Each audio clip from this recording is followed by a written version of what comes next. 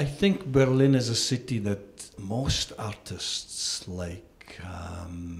I certainly like Berlin. Berlin's a city I like. How could you not? I mean, apart from the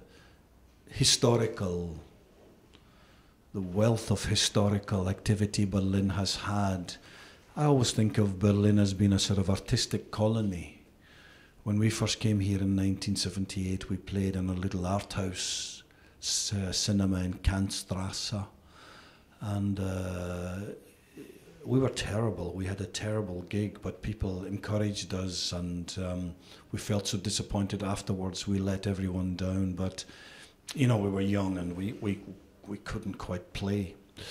But we tried our best, and we were back a few months later, and we had a great night.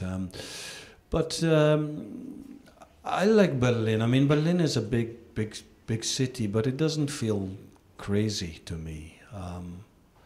You know, Paris feels crazy, Rome feels chaotic, but you can still walk around Berlin and find some space, especially in summer, the green places. I like it so much for that. Also, being a Scotsman, Berlin doesn't feel incredibly expensive like other cities. It's great not to feel ripped off. As you feel ripped off in London, you feel ripped off in Paris. There's something about Berlin that on so many levels appeals.